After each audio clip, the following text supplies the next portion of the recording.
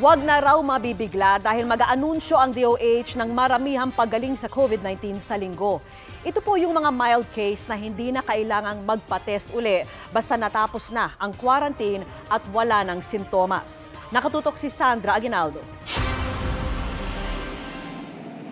Batikos ang inabot ng Department of Health o DOH ng isang araw noong July, nag-ulat ito ng isang buhos na mahigit 38,000 na nakarecover mula sa COVID. Ang paliwanag dyan ng DOH, marami sa mga nagkasakit ng COVID-19 hindi na naire-report ang kinahinatnan.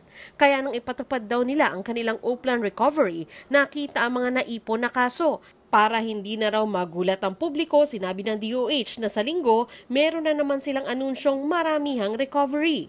Time-based recoveries ang tawag nila dito at tuwing Linggo na raw nila ito ilalabas. We had this O-plan recovery started, I think that was start of May or middle of May, no? Na kung saan tinignan natin lahat ng mga individuals na identified na positive, ni-review ang database, we reconcile, tapos nakita natin ang dami na mga individuals na identified as positive pero wala silang outcomes. Hindi natin alam kung sila ay namatay, kung sila ay naka-recover, kung sila ay active pa rin.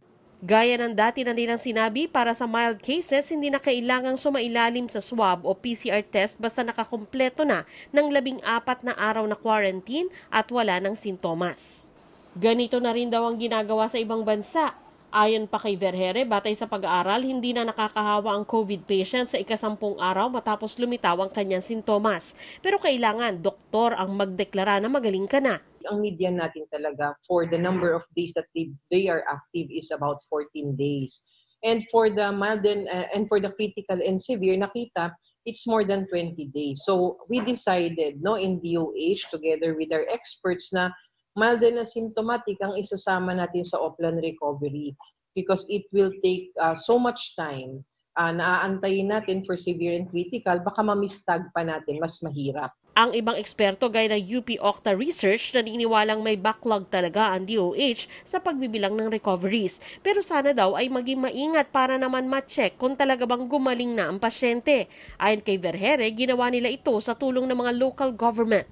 Pagdidiin niya, kailangan sumunod sa DOH ang mga LGU sa pagdedeklara ng recoveries. Bago namin gawin yan, ang ating regional offices through their specific LGUs, nililinis nila na yan. Tinitignan nila kung yung pasyente ba ay talagang active siya or hindi siya patay, hindi siya naka-admit at hindi na active yung kaso. So may ganun tayo na validation before we can do that.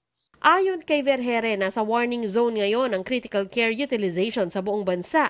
Ang critical care utilization ay yung okupadong ward beds at paggamit ng ICU, isolation room at ventilators. Sabi ni Verhere, mahigit 50% na ng mga ito ang kasalukuyang ginagamit sa buong bansa. Tinitignan natin ang mga numero ng kaso, tinitignan natin yung case doubling time, tinitignan natin yung critical care utilization. So pag tinignan natin yung critical care utilization natin, ang buong Pilipinas ay nasa warning zone. Dati nasa 40+% ang ating critical care, ngayon nasa 50+%. Inilabas din ng DOH ang edad ng mga nakakasakit ng COVID-19 at lumabas na pinakamarami ang edad 20 hanggang 29 years old. Sumusunod ang may edad 30 to 39, 40 to 49 at 50 to 59 years old. Pag tinignan natin ito, ang bulk pa rin ng number ng cases natin ay nasa productive age group. Nandun siya sa 20 years old until about 59 years old. So ito yung working group natin. Maaring pag umuwi sila, maaring naapektuhan ng mga bata. Inilahad din ni Verhere na marami-rami na rin silang mga na-hire na medical workers para makatulong sa mga ospital at iba pang pasilidad. Marami daw kasing nag-a-apply nung una pero ngayon hindi na. Kaya makakatulong daw ang inaasahang dagdag na benepisyo sa mga medical workers sa Bayanihan 2 na tinatalakay ngayon ng Kongreso. Sandra Aguinaldo, nakatutok, 24 Oras.